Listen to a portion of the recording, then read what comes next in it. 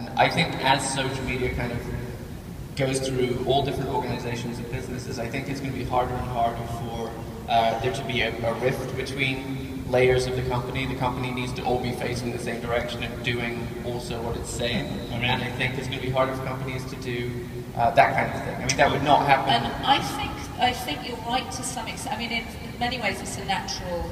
It is an inevitability, and by the time 2025, 80% of the workforce will be millennials. I would also say it's dependent on the economy and the need that people have for jobs and to have a salary. And people know if you leave a company and go on Twitter and go crazy about it, and I've had this happen to me, other people will not hire them. I think it's not realistic to think that that companies are that scared of that. And also now I think that the more people are on social media saying that stuff, the less relevant it becomes. Well, the first few people do it, it's really interesting, and then it becomes. I don't mean you have to go crazy. I just mean that in this world of transparency where everyone is connected, there is very little opaqueness about organizations. But remember that in traditional organizations in the 20th century before the web, a lot of jobs. A lot of people had jobs just because they had more information than other people.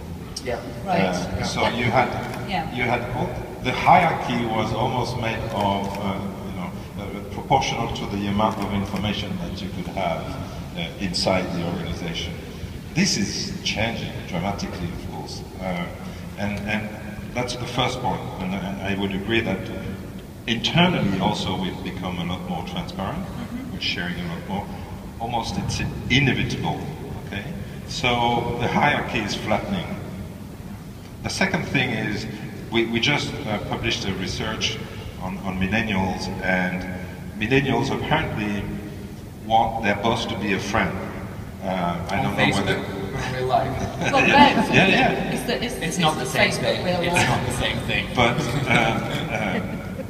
what I'm asking the management to do is to change and to become a coach more than a boss that gives orders or instructions.